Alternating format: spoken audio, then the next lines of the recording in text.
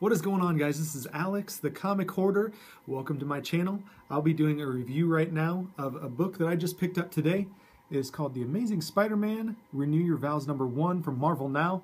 And I'll be doing a non-spoiler review first, followed then in the same video by a little bit more of a review of the book and the story. So that is the standard cover. You can pick this up at your local comic shop. And let me see if this will work, but you can go on to J. Scott Campbell's website and pick up some of these exclusive variants from J. Scott Campbell, and you can get the different versions there. I just recommend going to the website and checking those out. That's a pretty cool one there. I ordered the cover A,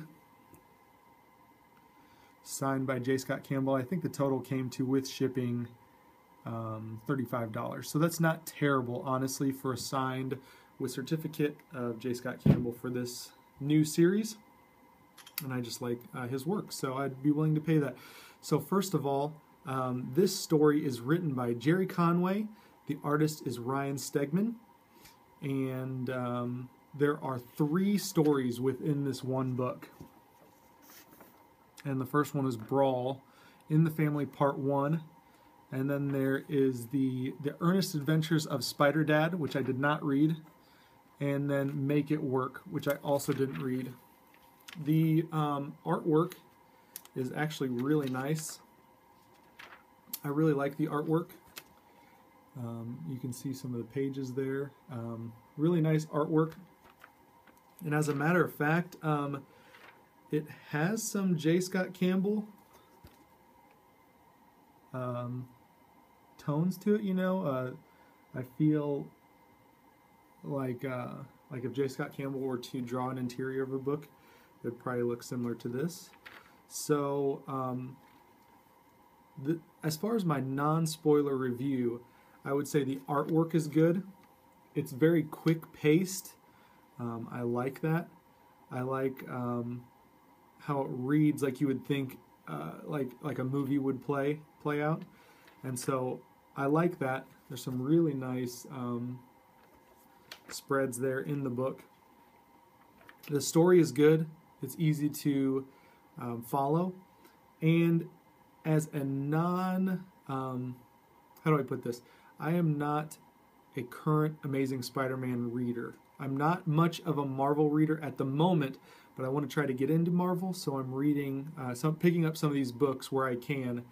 I was going to pick up the Avengers #1 last week, but with the reviews that I've seen out in the community, I decided not to pick that up. But I wanted to give this one a shot. I like Spider-Man.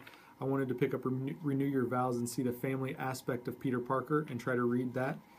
And so, as far as that's all concerned, as a non-Spider-Man reader, this is easy to follow, and I'm enjoying it. I like it. It's quick-paced, and the story's easy to follow. Non-spoiler review, I'd probably give it 4 out of 5 stars. As a father, as a husband, I like reading this kind of stuff. I like reading the interaction and relating to that aspect of Peter Parker's life. So, with that being said, if you want to pause this video or come back to it for a more of a spoiler review, just kind of going through the storyline of this, please feel free to do so. But as of right now, I'm going to start doing some spoilers. So here we go. So the story starts out with Peter Parker in the midst of battle.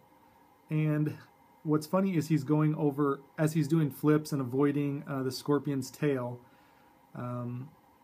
strikes from that tail, he is going over his honeydew list, the shopping list, and he's trying to figure out what he's forgetting, and it's juice boxes. So he needs to pick up juice boxes for Annie Mae, and you can see here as he's being once again dodging the scorpion strikes, MJ chimes in on the communicator, and she's asking him, you know, are you there?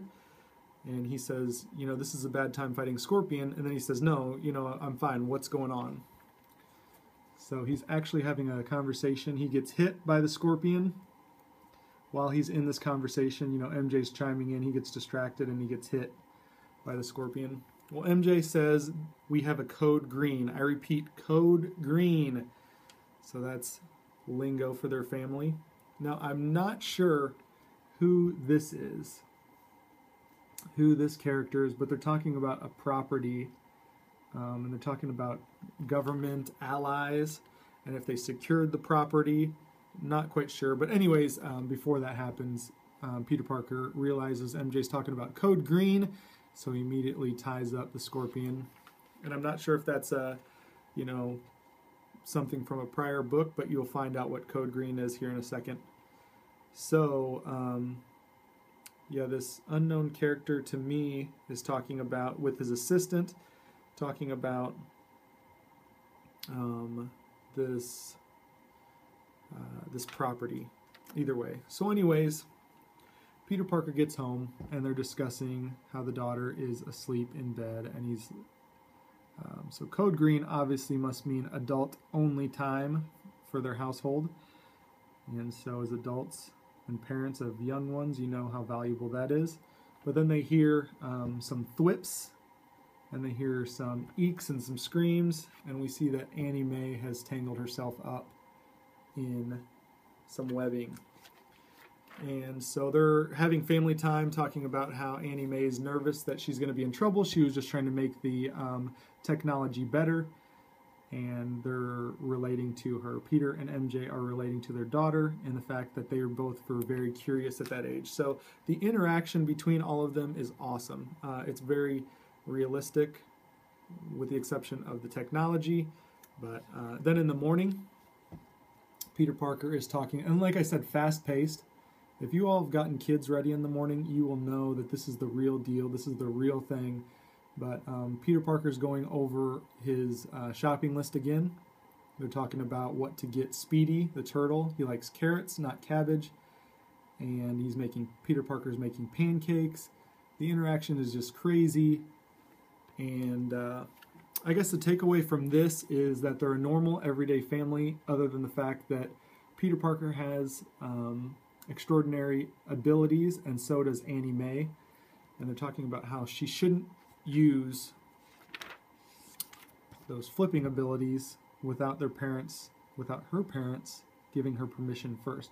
This includes in school, even if there are emergencies, and that's why Peter gave everybody these two-way communicators so that they can figure that stuff out.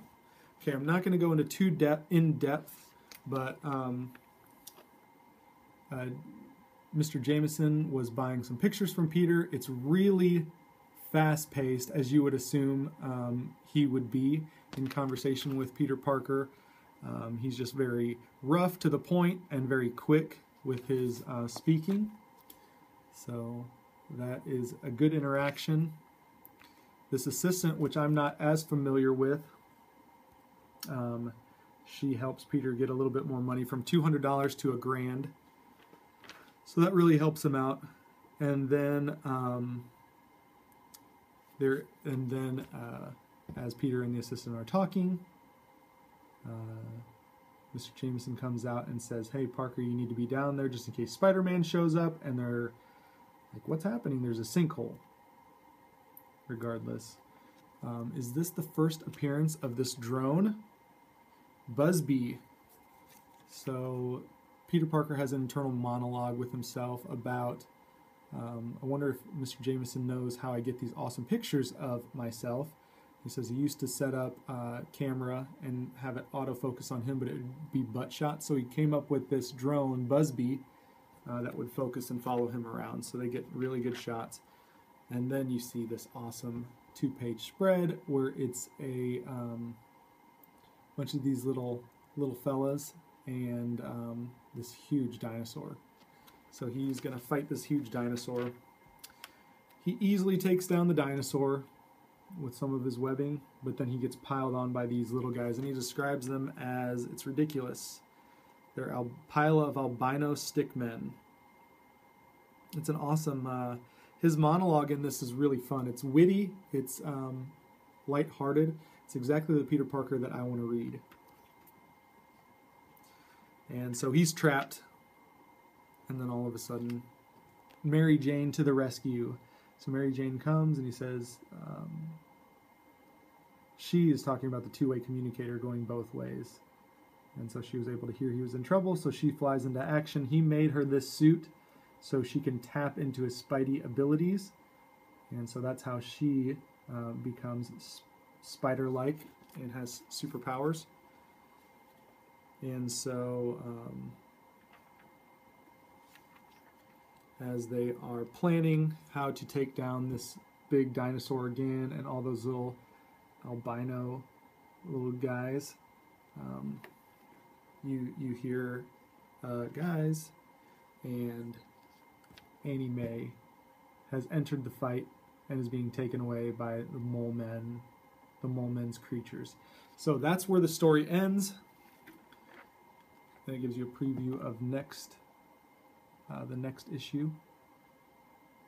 And so you can see Annie Mae down there, Spider-Man, and Mary Jane in the fight. So overall, I think this is an awesome book. It's something that, like I said, I'm not currently reading Spider-Man. I haven't been following Spider-Man for quite some time. I did not read the miniseries during the Secret Wars of Renew Your Vows, but this is worth picking up. The interaction's awesome. It's the exact Peter Parker that I want to read. Lighthearted, fun, hardworking, yet I'm not sure. Either way, it's a great read. I love the interaction between him and his family, himself and Mr. Jameson. And either way, I would strongly recommend you guys picking this up. Hopefully you guys enjoyed. If you have any comments or any insight about this issue that would help readers out like myself or other readers, it would be awesome. Please share this channel, subscribe to this channel, and smash that like button. You guys are great. Have an awesome rest of the day, and I'll be back out with the rest of my haul here in a little bit. Take care.